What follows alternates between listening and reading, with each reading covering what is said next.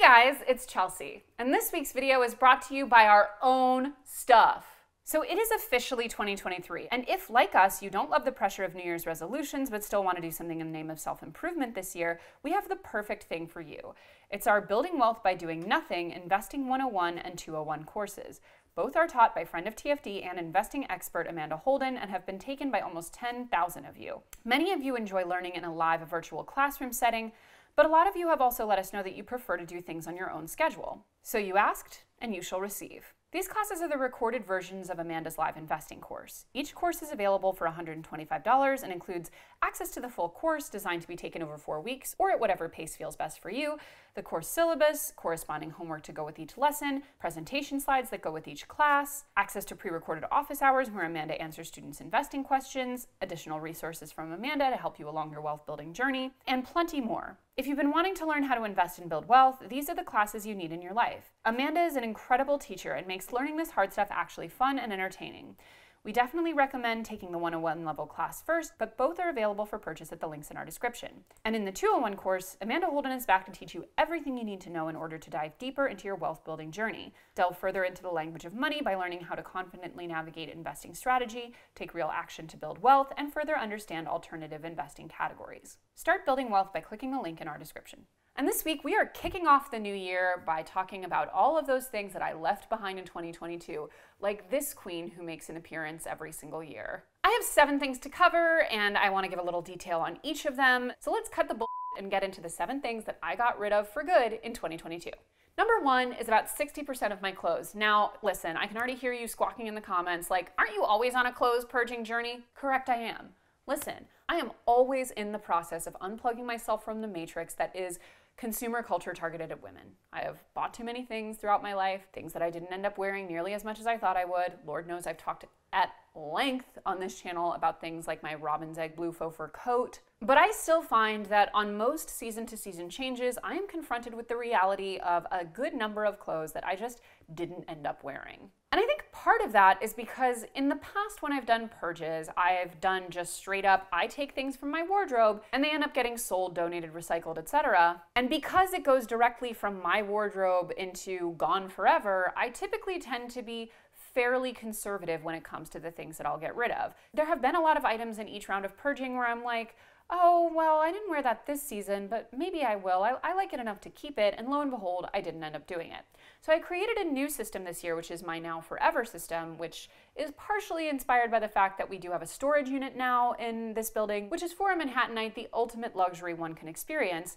But I think this would work just as well if you have some overhead storage or, areas that you don't really use that you could fit a few Tupperwares, where instead of getting rid of clothes immediately, I take everything that I'm pretty sure I'm not going to need and I put it into storage for 3 months. And if after 3 months, a full season basically, I don't find myself missing it or wanting to wear it, then I know I can get rid of it safely. And that has allowed me to be way more ruthless. And we also talk a lot on this channel about fast fashion specifically, which is something I do generally stay away from, but which for many people is the most accessible or affordable option when it comes to buying clothes. And since a lot of these clothes are literally made to be disposable at some level, it's totally understandable that you would be constantly in that cycle of accumulation and then ultimately purging. Now, I am not being paid to say this in this video. It is generally just my actual feelings on the matter. But as some of you guys know, we've been doing a partnership on this channel with the clothing rental service Nuuly, which has honestly been amazing for me. And I'm just keeping going with it even after the campaign is done. And if you're interested in Nuuly, I do recommend that you use our discount code in the description, but you don't have to, but it would be amazing. And like I said, it's not an ad I'm being paid for either way, so do with it as you will. But clothing rentals, I think if you are someone who, like me, does tend to be tempted more than some when it comes to buying clothes, is actually a great option. I found that pretty much my entire desire to just buy stuff has evaporated with the fact that I know that every month I get to pick 6 new items from their beautiful online shopping and, just test them out. And if I like it, I can rent it again the next month and so on, or even buy it. It just really scratches that itch that a lot of us have when it comes to shopping, which is more about the experience and the imagination and the searching. It's the same reason why a lot of people like to fill up their online shopping carts and then not actually check out. And there are actually some environmental benefits to renting over just buying a lot of items of clothing. I've been wearing a lot of new clothing in my videos and on my social media, and if you're out there wondering, is this always shopping? No, I just rent now. All right. Another thing I got rid of this year, RIP to that, is my bird of paradise plant, which sucked. Here's a photo. I loved her. You used to see her in these videos, and she died. A painful and probably ultimately avoidable death. You know, we're trying to be very conscientious about our plant care in this house, but one thing we really failed to take into account when we bought our bird of paradise was that they need to have a very warm, humid climate, but they are at the end of the day tropical plants, and we didn't realize that in the summer months when we're using the air conditioner, it goes directly onto where that plant is placed. And it was just too cold for the baby, too cold and dry. For those thinking of getting one, because they are gorgeous plants, they are generally easy to maintain if you have them in the right kind of environment, but keep in mind, as Gardener's World puts it, the bird of paradise plant is not hard to grow, but it does need specific conditions. Warmth, bright light, and a humid atmosphere. A south-facing room, bathroom, or conservatory is ideal, and it also needs plenty of room as the leaves can reach up to 2 meters tall. So we did have to let her rest in power, but now we've replaced her with a fiddly fig tree, which some people are like, oh, that's a bit passé. Whatever, I still like the way they look, and more importantly, it's totally fine with the AC unit, and she's been thriving for months now, so we're all good in here. But yeah, bird of paradise plant was definitely a good lesson to do a lot more research on the plants that you bring in, not just for the immediate environment they're in, but how that environment stands to change over the course of the year, which, taking accountability here, we didn't. Number 3 is my fear of TikTok. So I have avoided TikTok for the longest time because honestly I'm old and it scared me. And also I felt like I was equating it too much in my head, I think, to Instagram, which can, in its worst iterations, engender a really high level of pressure to present a certain image and to be consistent with that image and to seem perfect and very curated and all of these other things. And I actually have found in the 5 days now I've been using TikTok as of filming that it's actually pretty much the opposite. I actually feel it's more akin in some ways to Instagram stories or Twitter, in the sense of you're just out here getting off some content, no one really cares what it looks like, and it actually, to me, is more antithetical to the platform to be overly curated in your presentation. And when you see someone on TikTok who's completely perfect, it keeps recommending this British influencer named Lydia Millen to me, who's insanely perfect in a very 2015, 16 lifestyle influencer way, and I'm like, are we still doing this? What is this?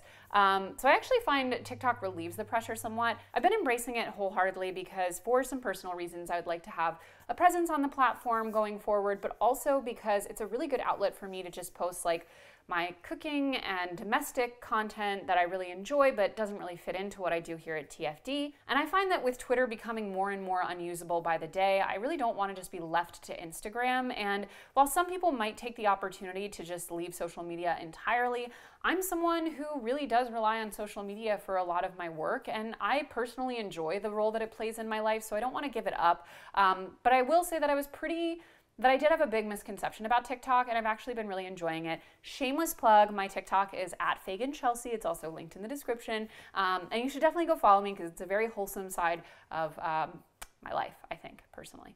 Number 4 is Fancy Sheets. Now, I am not going to call this brand out by name, but I'm sure some of you are going to know who I'm talking about because they have saturated that DTC market on the sheets and linens and, bath towels and all that with a stunning level of universality. I think I've seen in my life in New York maybe 100,000 ads for this company. It's on every subway car, it's on every Instagram feed, it's just everywhere. And there are a few other brands of sheets and linens that have a similar level of ubiquity, but long story short is that I have tried several of these higher end brands, semi-higher end brands, and those sheets are terrible. I have had genuinely so many issues with some of the nicer sheets I bought, horrible discoloration no matter what I do. One of them just the bottom of the duvet just completely ripped, buttons popping off. It is just quality. And I've actually found that my favorite sheets that I've ever owned are this linen set that I actually got from Amazon, unfortunately, but less expensive than some of these competitors and genuinely amazing quality, 100% linen. I love these sheets, can't get enough. I will link you to those in the description, and it will not be an affiliate link, so go forth and prosper whether or not you actually want them or not. But it's actually not all in my head that a lot of these sort of quote higher end sheet and linen companies aren't actually all that higher end and are often the exact same stuff that you would be buying on much lower end retailers and dropship companies. And that's actually a huge problem in the retail world. Now, don't get me wrong, some really high end sheets can really be worth it, but I am not going to be spending $1,000 on sheets. So when we're looking in the mid-range section, a lot of times you are getting these honestly not that great products that are made with a lot of synthetic blends to cheapen the production methods and are often literally identical and made in the same facilities as ostensibly lower end products. And as I mentioned, this is a big issue in retail, not just in sheets. Designer brands often source their cosmetic products from the same manufacturer as drugstore brands. If you knew your $25 mascara came from the same source as a $2 drugstore mascara, would you think twice before buying? Spoiler alert, much of your makeup comes from China, not Paris or Milan as the brand's advertising might suggest. And here are just a few examples of how absolutely ubiquitous this problem is across all kinds of manufacturers and brands. So long story short is that if you are paying a premium for a brand name, do everything in your power to research that that brand name is actually worth it and not literally the same product you could be buying for half the price. Number 5 is my old kitchen. Now, to get the full breakdown on my kitchen saga, you're gonna need to watch this members only video where I go through the whole financial and logistical reality of that experience and share kind of all my insights and stuff like that, and it will be linked in the description, but you can also just hit the join button and get it. But long story short, just to kind of summarize this, so I did do a kitchen renovation this year, and overall I would classify that purchase as having been worth it. I wouldn't do it in exactly the same way next time, but I definitely would do it again. I really, really enjoyed the outcome. My kitchen is my favorite place. I love being in there every day. I love cleaning it. It's my happy place. And now with my TikTok being like heavily food and domestic content, like that is getting some shine on social media. So all of that is to say, I definitely think it was a good investment, but I have also become quite chastened about the entire prospect of home renovation. For example, we had a few other planned renovations over the course of the next 1.5 to 2 years in our apartment that I'm now like not stopping, but definitely pumping the brakes on. We're planning to open up a portion of a wall to create a breakfast bar that I still definitely think is worth doing, but I'm probably not going to do it for at least a year, if not more, just because I know how expensive and over budget this stuff tends to typically be, but also how long it takes compared to what you're initially planning. And you really have to plan for your life to be substantially disrupted when this happens to an extent. But the one I'm like not totally 100% sure will never happen, but at least not for the next few years, is a bathroom renovation. We have wanted to switch to a stall shower from a bathtub.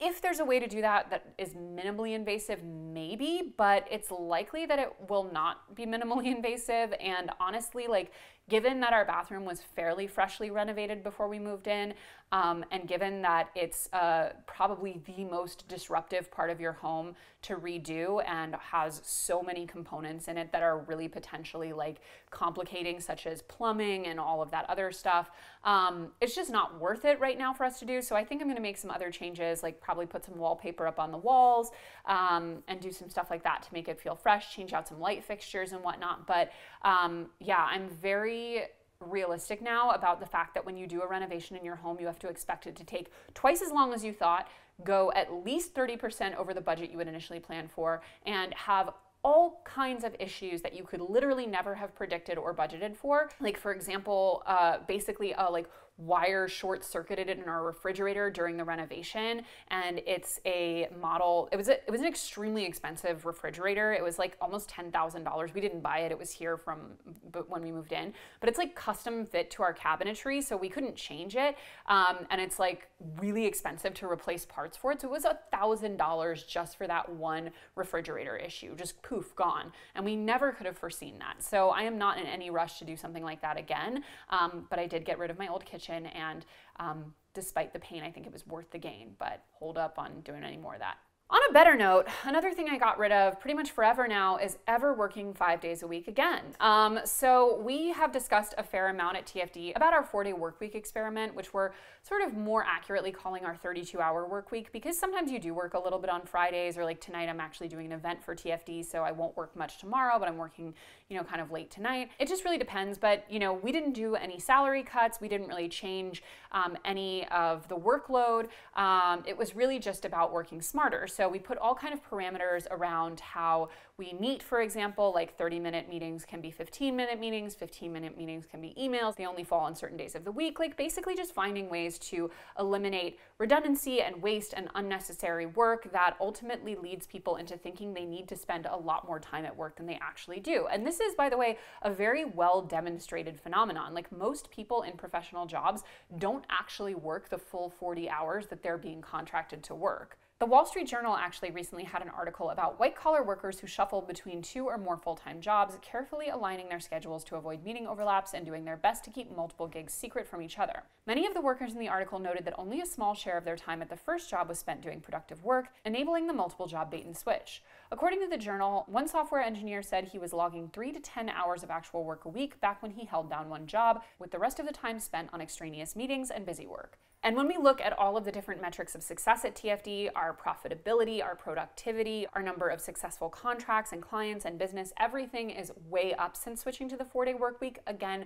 without having to reduce salaries. My colleague Caitlin, who heads up finances at TFD, has actually written a few really fascinating articles on our LinkedIn about this, and I'll just quote from her now. At first glance, these results seem counterintuitive. In fact, shortening our working hours actually increased our team's self-measured ability to meet deadlines and manage their workload. As I wrote previously at the start of the experiment, we had agreed as a group that if we can't get our work done in the allotted 32 hours, we'll move the deadlines and deliverables so that we can. Instead of creating stress, this allows the team to own their time and set deadlines that feel realistic instead of restrictive. Interestingly, our employee survey actually showed a decrease in the metrics related to work-related satisfaction, including a 9% decrease in agreement with the statement, "My work gives me a feeling of personal accomplishment," and a 6% decrease in the statement, "I am proud to work for this company."